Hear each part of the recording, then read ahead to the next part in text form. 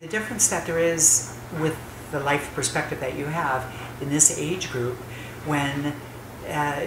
you've had a lot of experiences in your life and you have a choice, and part of that choice can be, gosh, at 65 or late 50s, we ought to be able to really enjoy life. We're in a position to really enjoy life in a way that when we were in our 20s, we couldn't enjoy it the same way.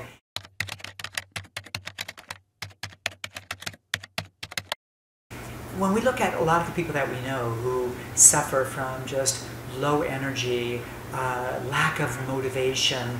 tired a lot of the time, and they're in the same age group that we are, that life that you see isn't a ton of fun. And to have the energy that you had in your 20s and 30s, to have the libido that you had in your 20s and 30s,